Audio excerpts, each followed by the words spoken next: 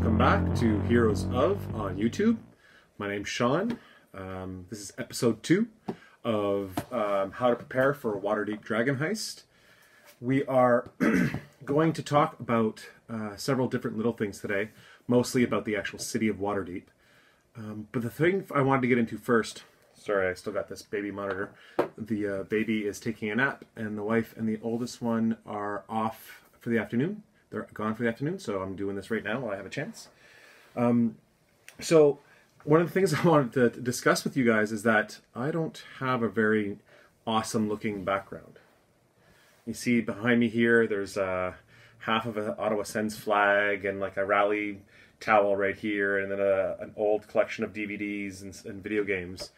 Not really very aesthetically pleasing. I see a lot of these videos that on YouTube with this kind of content, and they're sitting at a desk and they've got their their tchotchke set up in the back with all these minis and busts and board games, and they have novels or like the campaign settings for, like, maybe they'll have like the actual Waterdeep Dragon heist books set up behind them. I just don't have the room or the actual place to do that here.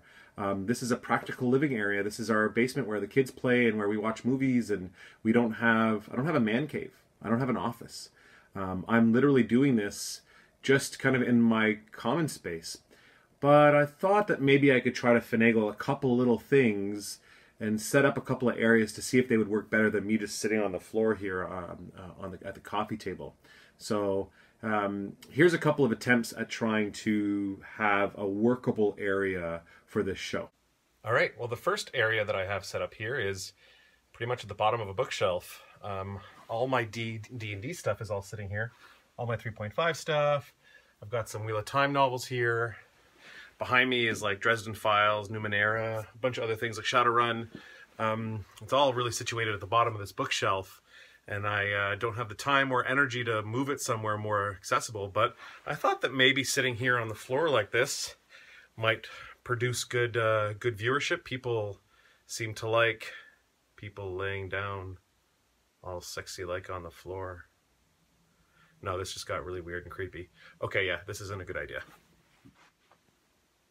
All right, well, here's option number 2. Option number 2 is in front of this IKEA shelf. I have a bunch of stuff set up here that kind of represents role-playing and my love for games. I've got some R.A. Salvatore stuff here. There's this really cool diced tower that one of the heroes, Mike Watson, made. Look at this thing. Look how beautiful that is. There's some board games and a couple of little miniatures. Here's a Wizard of Oz miniature that my wife loves so much. There's a couple of little things here. I think this looks kind of nice, don't you think? Yeah, I know. Feels a little forced. There's nothing really to put any work on. I need a place to put papers. I don't even have a table. Yeah, this feels really forced. Okay, let's try something. I have one last option. Let's try one more thing. Oh, are you enjoying your tea? Yeah? Would you like a little bit more? Excellent. There you go. A little bit for myself as well. Oh, hi there. This is the third option and final option that I have in front of all my kids' toys. I really don't have any other place to go, but I sort of like this one. I've got a table here I can put all my work on, and I'm having tea with this penguin and Clover, the blue ribbon bunny from Sophia the First. So I have beverages and snacks, this nice orange cake. So I think this probably is the best option, eh? All right, well, I guess we'll just go back to the couch. All right, well, now that all that silliness is done, we can actually get to the meat of the actual episode.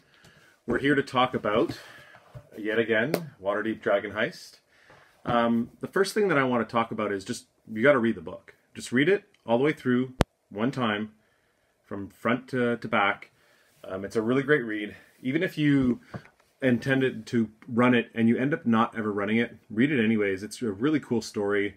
A story that could go many different ways with really neat NPCs. They really outdid themselves this time. I'm very impressed with the book and the story.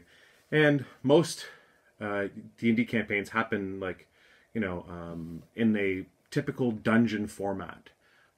This is a little less so. It's more of like a Ocean's 11 meets D&D type. There's a caper and a heist, and you have to kind of do some lots of diplomacy and not as much.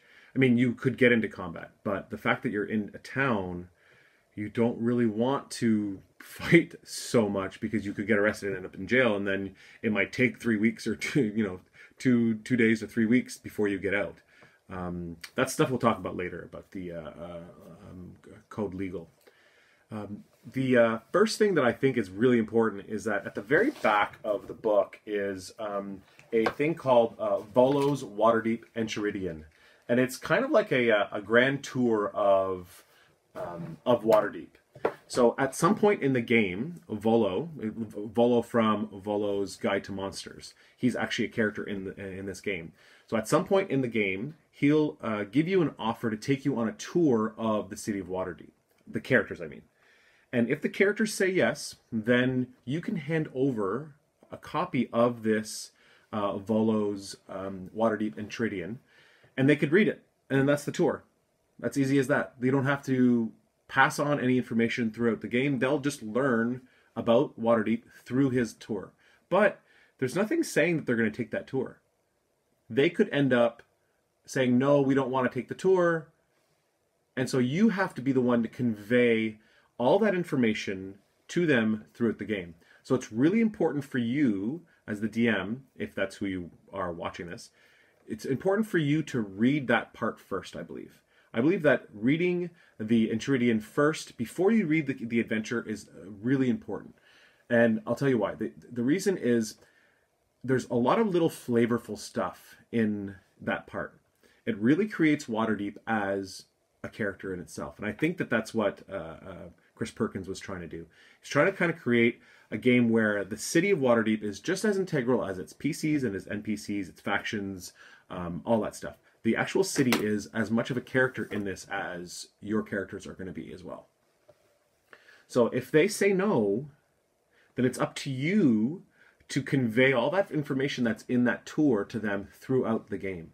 To tell them how the streets are really well labeled in Waterdeep, and that's you can really, there's street signs, and depending on the ward that you're in, the street signs are nicer or less so.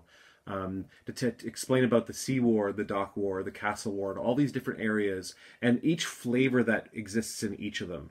To tell them about the past, the history of Waterdeep, which is a very interesting one. We won't get into too much about what it is here. I'm not here to review that part of the book. I'm just here to tell you that when you start to plan your game, I would read Volo's Waterdeep Enchiridion first before you read the rest of the book. Because I did it the opposite. I read all the adventure, and at the end I read the tour. And I wish I had read the tour first, because then when you go through the actual adventure, you're going to have points of reference for some of the things that is happening in the action. You're going to be like, oh yeah, I remember that from the tour that Volo gives. So it'll be and Volo's tour happens at the beginning of the whole campaign. So it makes sense for you to read it first, I think, anyways. But that's just my advice. The other interesting thing that I found that I think that that you should do is I found on D&D Beyond's YouTube channel, I found a series of interviews by Todd Kenrick, and he interviews Chris Perkins, the lead designer of Waterdeep Dragon Heist, and Matt Merles. So the two of them talk about the four different villains, Manshoon, Xanathar, Jarlaxle, and then the noble couple, I can't really say their name right now. Anyways, the four main villains, and how they are different from each other and how they're unique to themselves. Their motivations, those interviews are really Castellanders. That's what their name is. Anyways, sorry to get back to it. They give a really good overview of what their motives are and what you should kind of think about whenever you're running your game. The really neat part is that you get to choose which of those four is your villain. And if you listen to the YouTube channel with Todd Henrik, it's interesting to see the makers of D&D talk about those characters. It just gives you a nice introduction to them if you're not already acquainted with these characters. Xanathar obviously is the Xanathar guide of everything. Manshoon is a major foe of Elminster and has been for many, many novels. This one, though, I think is a clone, but that's something you'll get into when you read the book. Jarlaxle being a friend or foe, both, neither of Dritz Duerden in the R.A. Salvatore Forgotten Realms campaign.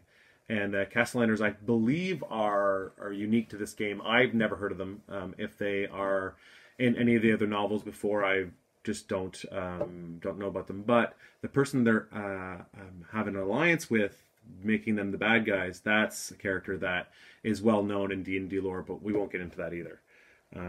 So before you pick your villain, I would suggest going on to D&D Beyond and looking at those videos and watching those interviews, just because it kind of gives you a neat idea from the makers of the game.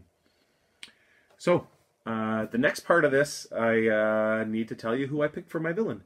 I like all four of them. They're all great. I've read most of the 4 different seasons, so spring, summer, fall, and winter. Those are the 4 different paths you can take in the game. They all happen at different times of the year, and each one of the seasons is associated with one of these 4 villains that you take.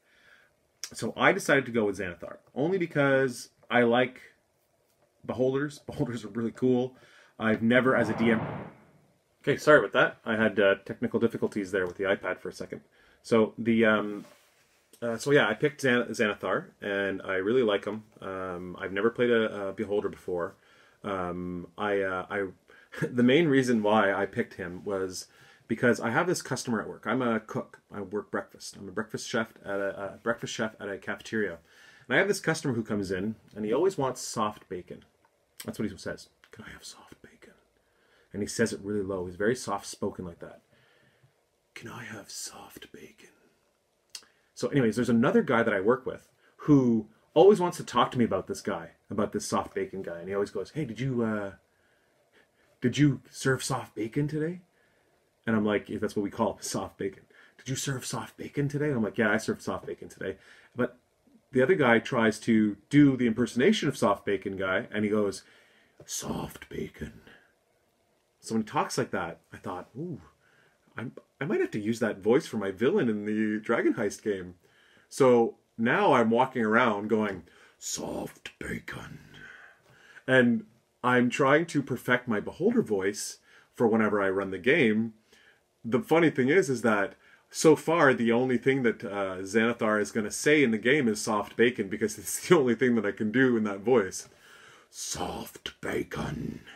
And it sounds awesome. I just wish that soft bacon was like, you know how there's like 100,000 words for snow or whatever in the northern Aboriginal languages. Well, I wish that soft bacon, like I Am Groot style, soft bacon meant a bunch of different things in Beholder, so I could just say soft bacon, soft bacon. Anyways, that's just an aside. That's something that runs through my brain whenever I'm thinking about this campaign. So. The last thing I wanted to do live on the game, on the show here, was I have a map at the back of the book, and I wanted to unattach it in front of you, and we could take a look at it together for the first time. I have not looked at it yet, and I'm very excited to see what it is. I'm trying to be very careful here because I'm sort of a klutz, so I don't want to rip my precious map. One of the things I did read about it, which was really cool, is that it's a map of Waterdeep, obviously, but it has 2 sides. One side for the players, and one side for me. So this looks like the side for... Oh yeah, so here. So this is the side for the players. This is what you get to see. We'll have this hanging up in our game room wherever we end up playing. Probably at Mike's place. I'll have this hanging up on the wall. And then what I'll do is I'll take a picture of this side, which has all these extra little notes for me to remember. This is exactly where this scene takes place. This is where another scene takes place. So all that stuff is for me to be able to know. But I don't want them to see it. I don't want them to even know about it. So I'll just take a picture of this, and then I'll be able to zoom in on my phone and be able to really kind of keep that part secret. Anyways, we'll just toss this to the side for now. So yeah, that's it. That's the end of the show. I wanted to say thank you to everyone that watched the last episode. We're up to like 45 views now. I'm probably sure 20 of those is my mom. Hi, Mom. Anyways, I just wanted to say thank you, and hopefully you're enjoying stuff on Instagram. We just started up our Facebook page this week. I don't have Facebook, but one of the heroes is taking care of that, hopefully. And we will, next week, we'll be talking about characters and factions. So in the book are a bunch of different factions that the characters can join. And in order to be able to really start preparing for that and figure out which factions they might join, I'm going to need to have the players make their characters. So that means Mike, Jay, and Phil are going to have to make their characters this week. I think I know what Mike's going to make. Jay's still largely unmade, but I think he's pretty sure what he's going to make, but I think Mike's already made his character. And Phil, well, I think Phil's coming over tonight to actually roll stats and make characters. So I think that we're going to try to do interviews with all three of them about their characters, and just like a quick, like a minute interview just to talk about them and what their names are and, you know, what they're looking forward to the game. So just something a little different to mix things up. Anyways, hopefully you enjoyed the episode. Comment below if you did, and if you didn't, if you think there was something that I could change or do differently, comment below as well. All right, thanks a lot, and see you next week. Bye.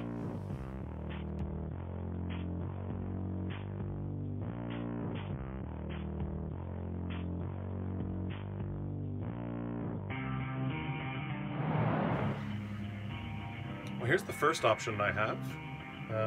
This is my bookshelf where all my novels are, and at the bottom here is all my D&D stuff. Man, this is really uncomfortable. Here's the one of the first options that I have. Sitting here at the bottom of my big bookshelf is all my D&D... What is that on the blanket? What is that? I'm here with all my D&D books, all the 3.5... What is that smell? What is that? We're here with some really cool tchotchke and some novels, and oh jeez. Well, here's the second option that I have. I'm surrounded by some of my D&D stuff.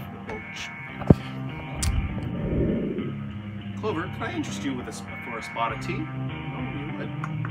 Excellent. A little bit of cream and sugar. Oh,